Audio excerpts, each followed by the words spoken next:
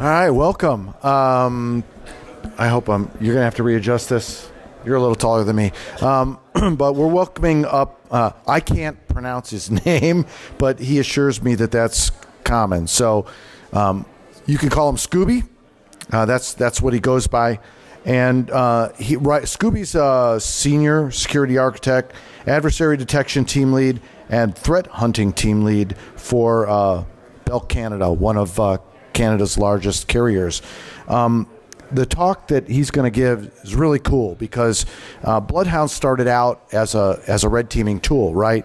But we've learned through using the tool that it's really, really useful for blue teamers to discover the attack paths in your Active Directory. So Scoubi's going to give us some information on that and how you can use this tool on the blue side to understand your Active Directory and the attack paths better.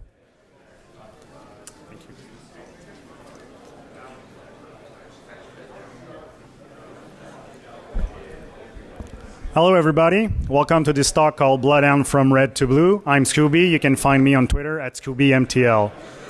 I was mentioned, I'm a senior security architect at Bell Canada, adversary team lead detection, and threat hunting team lead as well. This talk was first presented at B-Side Charm a few months ago. So if there's some parts that I need to skip, I will refer you to that talk. I might have to go a bit faster because I've added a few things. At this point of the talk, you might wonder, is this guy mentally challenged or does he have an accent? Well, according to my doctors, because I'm French-Canadian, that I speak like this. Canadian, we're usually nice people until hockey comes along. Then if you're not on our team, well, you best STFU. Because I'm French-Canadian, you'll probably notice I won't pronounce S's at the end of words or H's, or I might have them where they don't belong, but don't worry, just bear with me. With this talk, I have a few unlock achievements. First of all, I'm giving a talk at DEF CON. Secondly, I'm giving a talk with a Mohawk. As I mentioned, this is my second talk here at Hacker Summer Camp. So that makes me equal with Pyrotech. He gave also 2 talks. That's 1 more talk than Subti, and that's 2 more talk than Matt Graber. Matt mentioned that I had to talk about quality over quantity. I don't know what he meant. No security researcher ego was harmed in the making of this slide, so rest assured. So here's the agenda for today. We're going to talk about what BloodHound is, the basic usage of BloodHound. We're going to do an introduction to the Cypher language, and then we're going to set and to destroy paths. And then I'm going to talk about report and automation. By show of hands, who here have used BloodHound before? Okay, and who have built their own Cypher queries? Okay, awesome. Defenders think in list, attackers think in graphs. As long as this is true, attacker wins. You probably all heard this before. It's a very common saying from John Lambert, and it comes with a whole blog. What it really means is when an adversary lands in your networks, it doesn't land in a list that you have. It lands in a graph, which is a complex set of relationship between objects. BloodHound is one of the tools that will actually show you the relationship between those objects and how they are actually linked together. So when we talk about a list, this is what we talk about. We think about a list of assets, a list of server names, a list of group, a list of serial numbers. Then we go deeper and we have even more lists, a list of open port, a list of installed software, compliance box. But what all those lists won't tell you that a graph will is how are those things actually connected together. What is the relationship that exists that you know of and especially that you do not know of between all of those objects and all of your assets. So for those who are not familiar with graph, it's not a security concept per se. So here's an example in real life. So you and Alexis are going to a restaurant. Comes along Taylor and Jordan, and you become infatuated with Jordan. So you're going to leverage relationship in order to get what you want. So first of all, you're going to leverage your family relationship with Alexis, who is a coworker of Taylor, who is a friend of Jordan, and then you'll get Jordan's phone number. By the icon I choose for the phone, you might guess roughly how old I am. So you can see here, I've made a big effort to stay gender neutral in my names and my relation. I'm really proud of that. In Active Directory, it will look a little bit more like this. So an attacker will land somewhere in the network by compromising an account via phishing or password spraying, because my password is always summer 2019. And there he is. And then he's going to leverage the fact that this user is admin to his workstation. A bad InfoSec practice, but it does happen way more than we want. And then that machine can RDP to a terminal server, for example, in your environment, and depending how much employee you have, this might be between 1,000 or 100 to 1,000 people.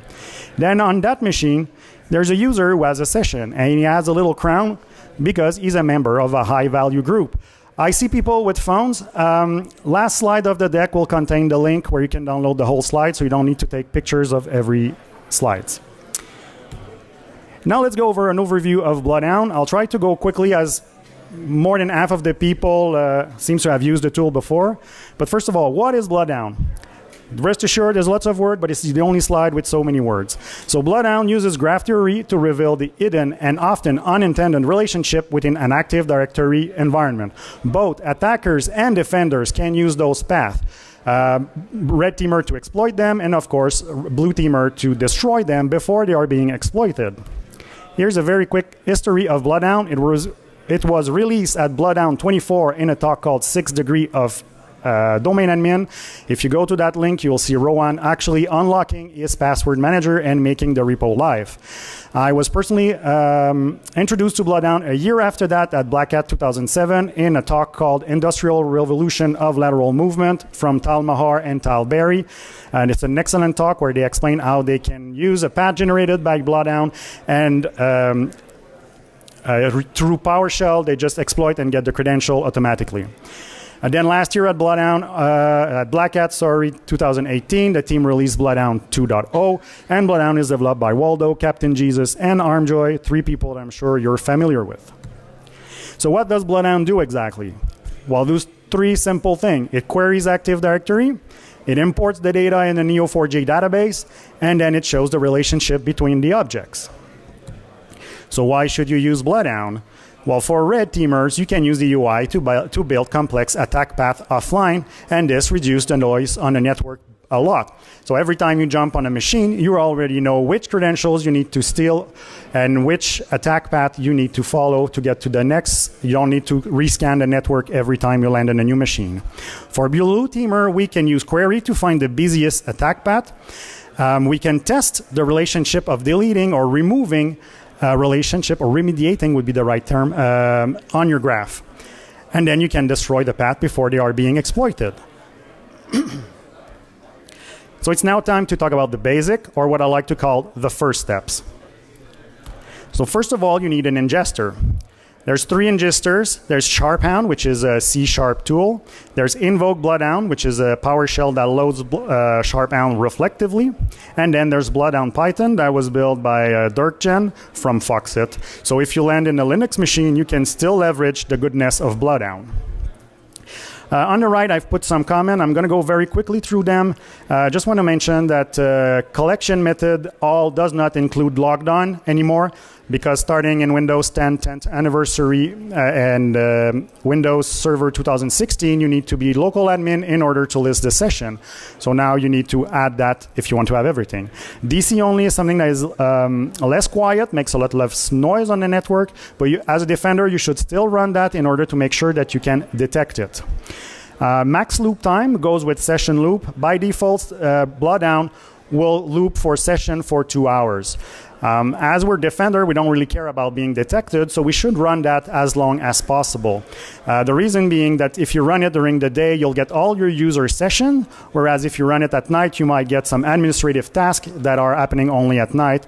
And you should also shift the days that you're running it, because some activities might happen only a day a week.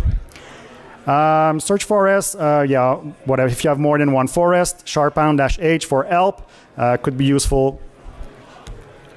This is a screenshot of the GUI, but there's nothing like a live demo. So let's jump into the UI. This is the screen that you're going to see when you get here.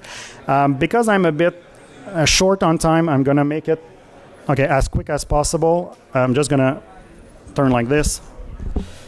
So the thing I wanted to show you guys is I'm going to skip a few things, but query, most people, when they land here, they will use the find shortest path to domain admin and the domain. So I'm going to let the little doggy do his thing while I just show you here the filtering option. So these are all the edges that you have available for you.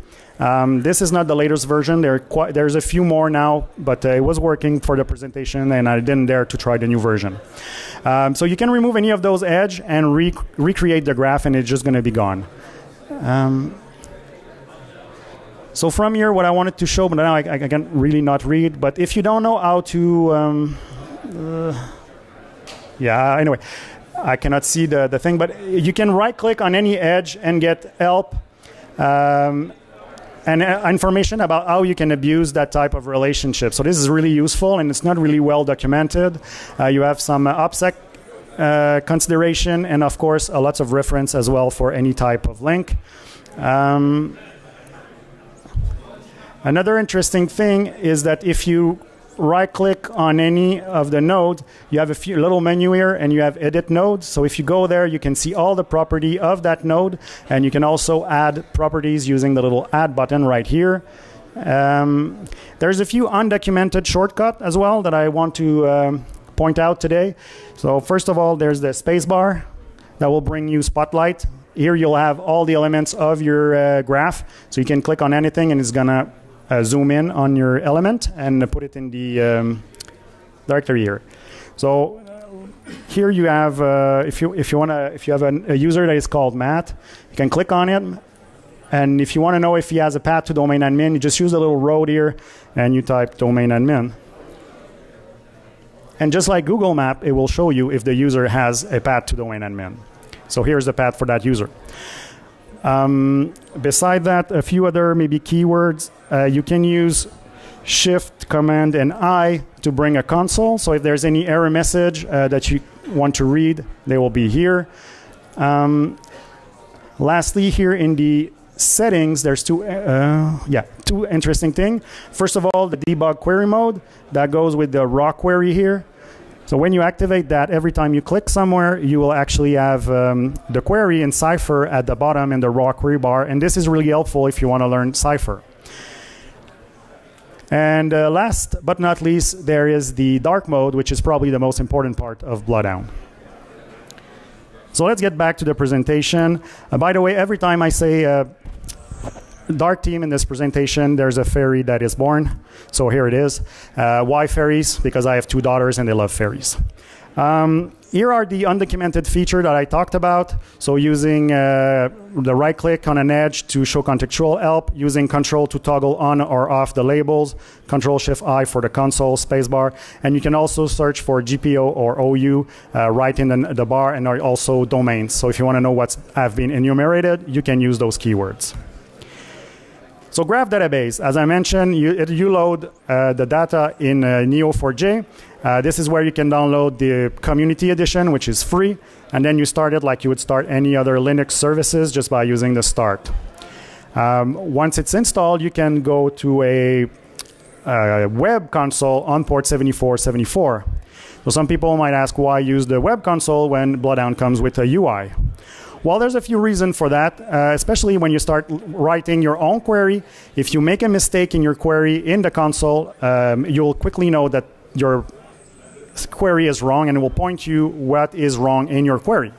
So right here, you'll see that equal is not the right symbol. You need to put a semicolon. So when you fix that, you get the result of your query. Also, you can see that if you're not returning a path, but you're returning a property, it will actually list in a table, which doesn't happen in the GUI, but we're going to come back to that. Last reason to use the web GUI, the web console, sorry, it's because it also has a dark theme. Hey, another fairy.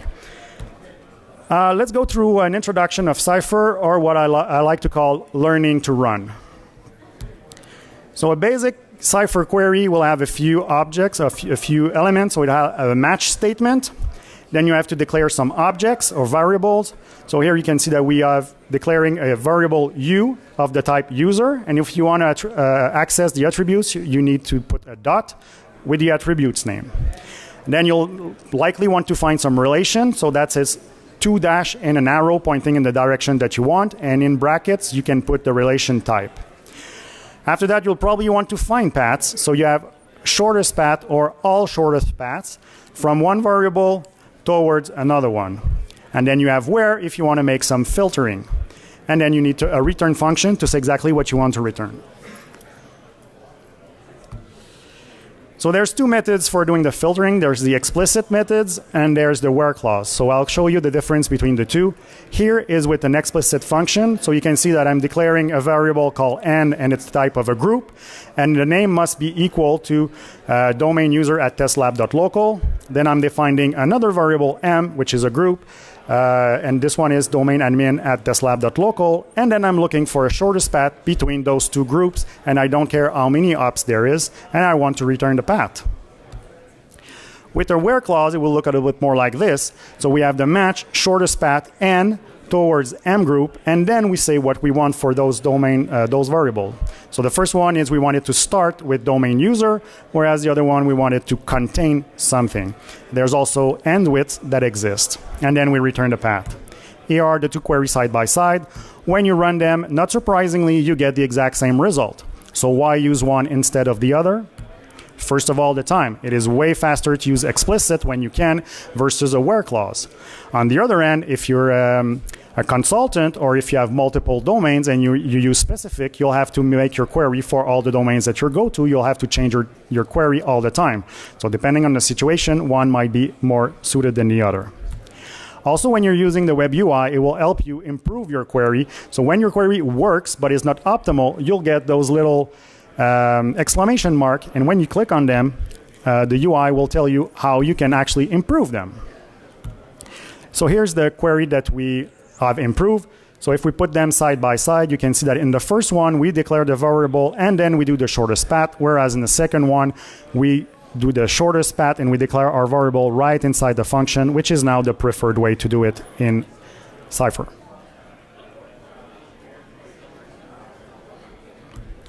This is pro tip number 1 of the talk. So using appending explain or profile in front of your query will help you understand what's actually happening under the hood. So explain will do the execution plan, but will not run the statement, whereas the profile will run the statement, and you'll see exactly which operator is taking doing most of the work. So here is how it works. So here's a complex query that returns pretty much all the object in the graph. And you do match. So when you do explain match, just put explain and before, you'll get this. So you know this is explain. So you can see here we have 1,600 hits estimated. When we run it with profile, we see that it's actually 16,000. So you can see that profile is way more precise than the other one. Here are some useful query, and I'll just put also my GitHub link here. So if you want to download it, all the custom queries that I did not show you in the UI, they are there. So domain user, those are the first thing that I like to do when I start an engagement or go on a new domain. Looking where domain user are local admins, if they have a shortest path to high value target, if there are any places that they can RDP to, and then all the other bad rights that they might have. Then I like to look into Kerber roasting. If you have no idea what Kerber roasting is, in a nutshell, it's an attack where you request a weak password, a weak cipher of a password in RC4, and then you crack it offline. If you want more information, adsecurity.org, the site by Sean McAuliffe.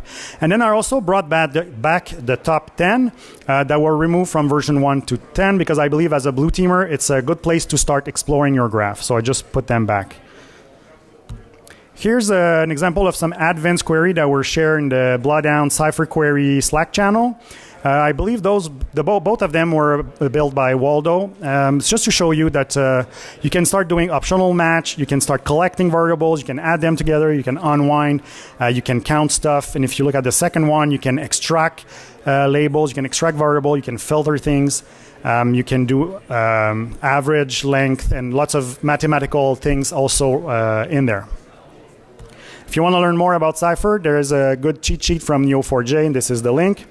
Now that we know a little bit how to build Cypher queries, it's time to destroy paths.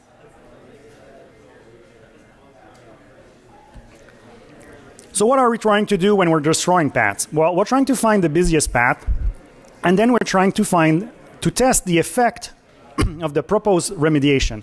So when you have the whole path, sometimes it might seem obvious that if you remove a link, you'll destroy the path and domain user won't have access, won't have a path anymore to domain admin, but we'll see that this is not always the case.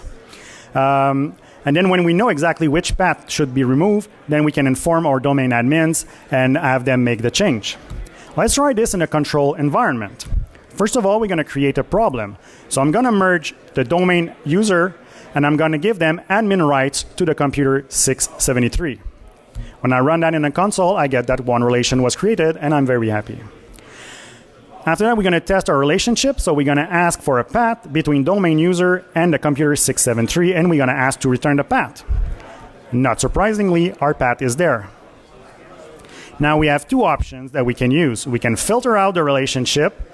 This is to be used when there's only one relationship type in that path.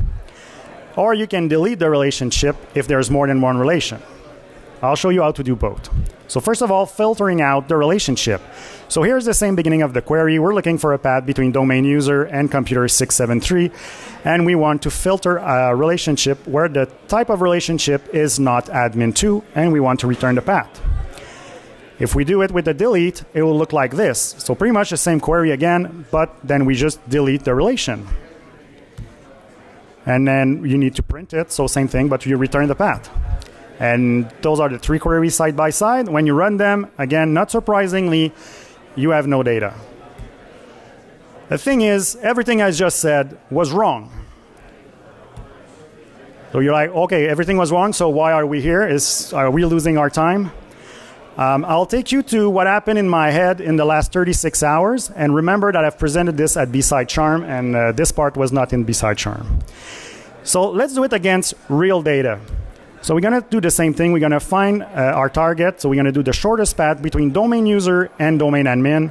And we're going to get a path that looks like this. At the top here is execute decom, and it's the only execute decom in the path. So this should be a prime target for a filter out.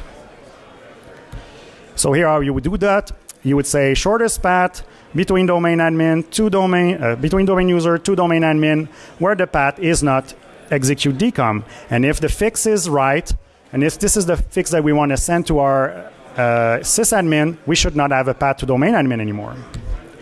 Now we have a problem. We still have a path, but it's much longer. So this is, the execute decom is not the right thing that we want to execute, where we want to exclude. But why filtering is wrong? Well, I'll show you right here. So this is, instead of shortest path to domain admin, this is all shortest paths to domain admin. So as you can see, there's two paths with the same length that lends to domain admin. This is the first one that we excluded with the execute decom. But right here, there's another execute decom, and that link was also removed from our view. So not only did we still have a path to domain admin when we excluded execute decom, but we removed execute decom everywhere in every path of the graph. So that's why filtering out is actually a bad idea. Now it's like, okay, but at least I can delete relationship, right? So here's the same shortest path, but then I print the label, and you can see that in between group 4574 and computer 652, there's our execute decom. So we're going to target that link, and we're going to say, we're going to take the path. I want a path between, and then, assign it the variable R, and then we're going to delete the relationship. And then this happened. And then I was like, well, shit. Now I've deleted two relationships when I wanted to only delete execute decom. And I was like, okay, now what do I do? My talk is in 36 hours, and none of my techniques actually work, and I'm going to look like... Anyway. But the solution was quite easy. I Googled how to target a single link, and the first result was actually there. So it's very easy. The same query, but you can see that here I have actually tell it exactly which relation I wanted to target, and delete only one relationship. And then I was partying like Dave Vader was not there. That's pretty much what I looked like in my room yesterday. So now we get something that looks like this when you're using the filter out to this path, which is actually the path that we saw on the top, and our execute decom is right there. So that brings me to this part. So when you do the same query in the web UI, you get the picture on the left, which has all, you can see all the links. When you do it in BloodHound, you only have one link. So I looked a little bit, I asked the guys from BloodHound, and the reason is when you do a query to Neo4j, it returns only one link, but then the GUI somehow add them back when the query is done. So that's why on the BloodHound GUI, they only get the one link that is returned by the query. And it's by alphabetical order. So let's talk about what exactly happened here. So a graph is like a map. So imagine that you want to find all the routes between Chicago and New York City, for example. Maybe you'll be shown one or two routes on the map, but that's it's not all the paths that exist by any stretch of the imagination. You can turn left on the street, right, whatever. So that's exactly what's happening here. BloodHound will only show you one relationship, so you might think that there's only one when there's many. And it is possible to delete a very specific relationship using this command, so assigning the name of the relationship that you want to delete before. Now let's get back to our regular scheduled programming. This is the pro tip number 2 of the talk. By default, there's 5 groups that are high value in BloodHound. But in your environment, it's probably not the case. You probably have way more groups that are very important. So this is a query that will help you find all the group that contains admin and that their high value attributes is not set to true. You're going to return those names, and here in environment, we have Asia admins, Europe admin, and North America admins. Now what we're going to do is that we're going to run the same query, but we're going to set those group high value property to true.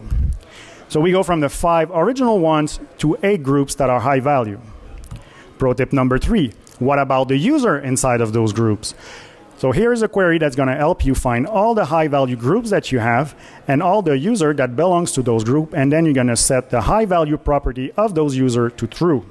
If you have a good eye, you might have noticed that this relationship is in the other direction, and this is just to show you how flexible Cypher can be.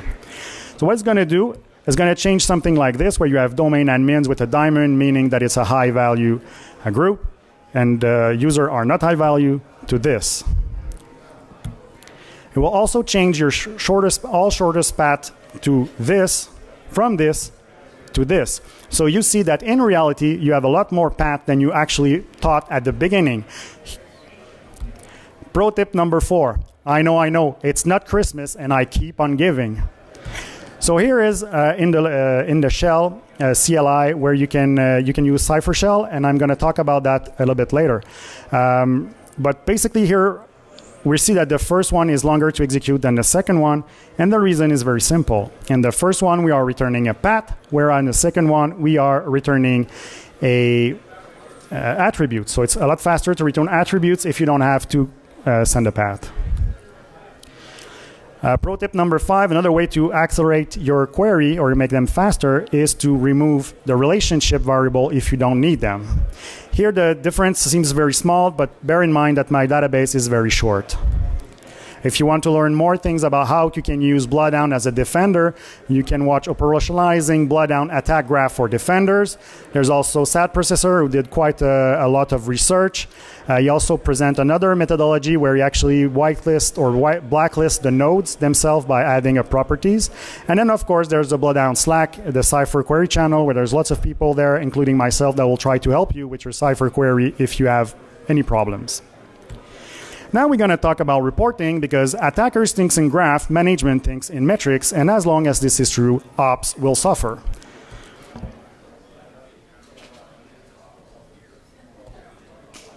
So here's an example of very simple report that we can have. At the top you can put say in January 100% of our user had a path to domain admin.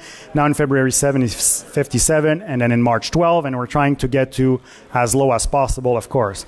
If this is not visual enough for your management, you can always use gauges. Those ones were built in Google Doc, for example, very easily, and if they don't understand this, well, honestly, at this point, I cannot help you anymore.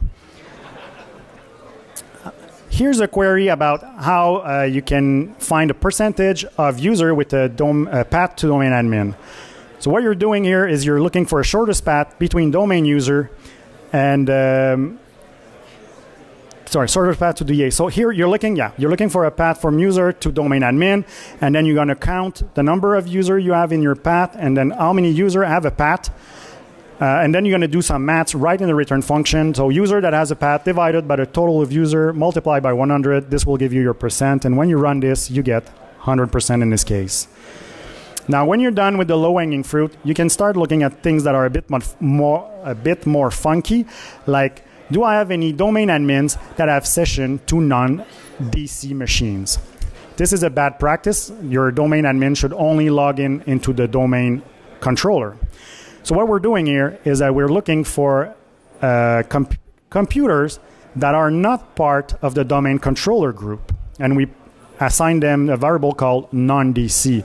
Then we're looking for non-DC that has a session to a user, and the user must be a member of domain admin. And then we return the name, the username, and we count the connection. Again, here there's something special about this query. We have a double relationship. It's also to show you how powerful Cypher can be, and I'm very proud of this. I worked really hard on this one. I got another version from Waldo on the Slack channel, but he was using SID, and it was not working with SID in the test database. So this will give you something like this. So you see all of your admins and how many connections they have to non-DC machine. If these names are too cryptic in your environment, you can do a little modification right here, and in bracket you can put all the fields that you actually want to display, and it's going to look like this. So here you have the username and also the display name, so it might be easier for you to find who this account belongs to.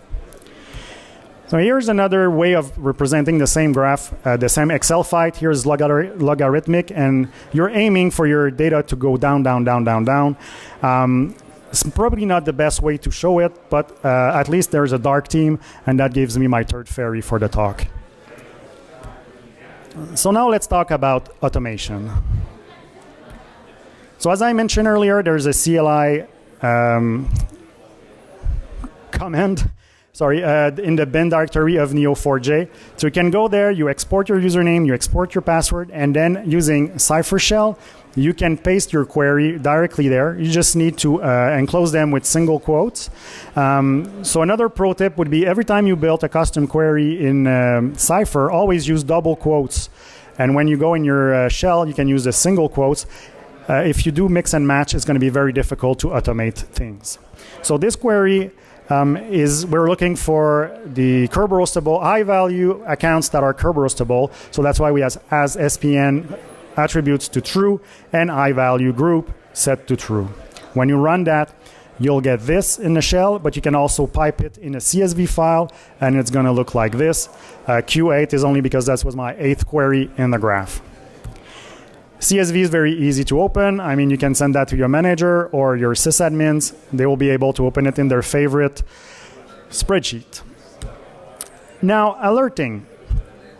So when you have your query, you can start comparing the current month result with the last month result, and you just send an alert if the number increase. And I went very fast because we're already at the conclusion. Here are the key takeaways for today. Defender can think in graph 2 using tool like BloodHound. Cypher is a very flexible language, and you can do a lot of things if you put the effort in it. It's also important to test the real impact of a remediation before you send it to your sysadmin. Otherwise, they'll lose faith in BloodHound, they'll lose faith in your process, and they probably lose faith in you. But it's easy to do, as I demonstrated. Not all queries are worth automating. What I mean by that is that, yes, you can see all the users that are in domain admin, for example, and you probably want to be alerted if there's new user in that group. But you'll run BloodHound maybe once a quarter, once a month, if you're lucky, maybe once a week. That's not fast enough to be alerted if there's a new domain admin. So you're way better off looking for event ID 4728 in your logs to be alerted in near real time. Finally, I want to give a big thank you to the Blue Team Village for having me today. I want to thank Pyrotech, Talberry, and Grifter. I'm here because of these people, and especially Grifter. Last year in Toronto said that if you have something that you want to share with the community, don't be shy, do it, do CFPs, and you might get accepted, and that's what happened to me, so I'm very happy. And you learn a lot more about what you want to talk about or about your subject when you make a talk, because it's a second talk, and as you saw, lots of things have changed since the first version. Finally, I want to thank Waldo and Captain Jesus, who created the tool and who are helping everybody in the Slack channel when they have questions. So as promised, here's the link to the whole deck. And the second link is the talk for the same talk, but that I gave at B-Side Charm, where I give a more in-depth tour of the GUI, and I go a little bit, well, less fast, let's say, slower. So if you have any questions, I have a few minutes. Thank you for that presentation. Is there a globally available training or sort of environment where you can practice on? So the question is there a training or environment you can practice on? Yes, there is an open database. I don't have the link with me, but if you go to the BloodHound Slack, or if you send me a text or something, I will give it to you. It exists. The Spectre Ops team has built and put online a database, and you can also generate your own. There's a DB generator that comes with BloodHound that you can run, and you just specify how many user and computer you want, and it's going to build everything. That's what I use for this presentation. So this is all fake data. Thank you so much. Yes. Is the term high value a BloodHound term or? So is high value a BloodHound term? Yes, it is. It's an attribute that is collected, and that is you can activate it in the GUI or manually using Cypher. So it's one of the properties. Can you statically define what groups or what users are high value, or how does it work? Well, everything is open source, so you can probably change the default high value group in the code if you want, but I don't know how to do that, but I'm pretty sure you can. Any other questions? Yes? If you run BloodHound on a regular basis, you have to set a new deal per day instance each month, or can you leverage that same database to upload multiple archive files? So the question was, if you run BloodHound a multiple time, can you just import data over it, or should you kind of clean your database? The best way usually is you save your old database and you create, then you save it, then you clear it, and you re-import. So you can see, yeah, it's better. Because otherwise, if your admins have made changes, they will still be there in your environment, and they will still, when you do your query, it's not going to be a real representation of your environment if you don't clean it. Yes, sir.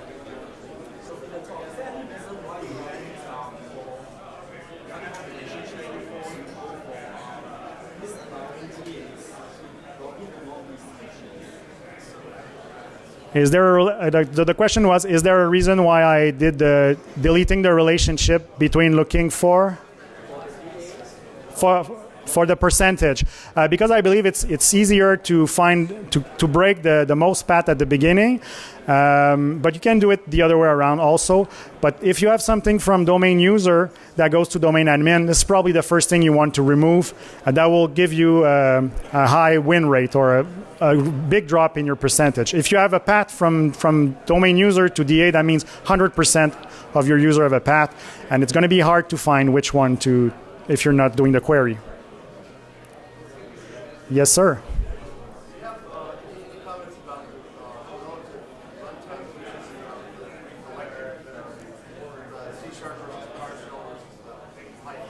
Okay, is there a difference between the three ingester, the SharpHound, the PowerShell one, and then the Python? So Python should be mostly used if you land in a Linux environment, or if you don't have any credentials. And then you go to the first machine and you rerun SharpHound from there. So SharpHound is really the preferred methods to run it. You'll see that now, since a few months, a lot of antivirus has started categorizing it as a virus, which is a bit sad, but you can kind of understand maybe why. So PowerShell is a way to actually load SharpHound reflectively. So if you have application whitelisting, for example, you might be able to run a script, or, yeah. But the preferred methods, especially for a blue teamer, would be to allow SharpHound to be executed in one machine, in one directory, and then you do it this way. As a red teamer, I'll let other people answer, but as a blue teamer, you should just whitelist in for a very specific place. Any other questions? Yes?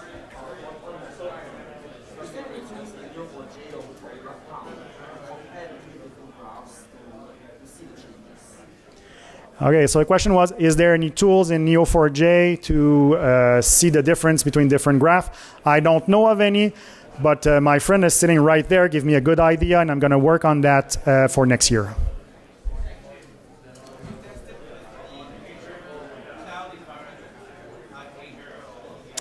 The question was, did I test it in any Azure environment or any other cloud? No, I did not. Any other questions? Thank you very much, everybody.